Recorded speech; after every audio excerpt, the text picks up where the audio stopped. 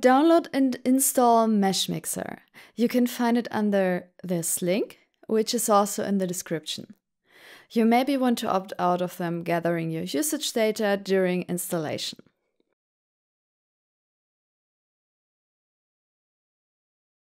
Then open up Meshmixer and load your previously exported Lion STL.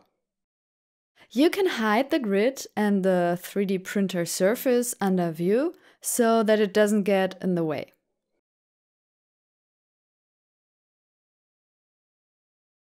First, hollow out your model by going to Edit and choose Hollow. Now you can set the thickness of the model. You can either go by eye, or you use the needed thickness you found out with the JewelCraft Add-on weighing function.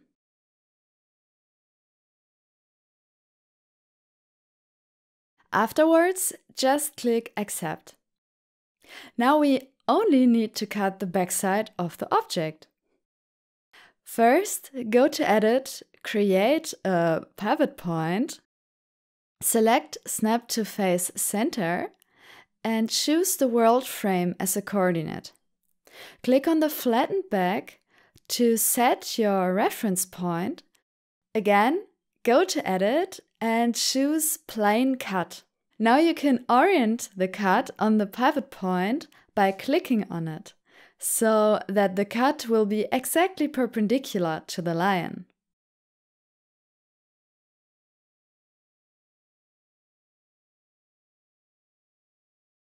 Now you can pull on the arrow that faces the lion's front and pull until the shell is gone, and we can see the opening.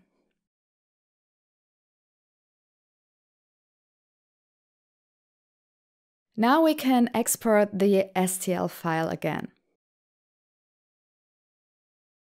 If you want to learn how to create the whole lion's head sculpture from start to finish, click the link in the first comment and get 1 month free trial. Thanks so much for watching and see you in the next one.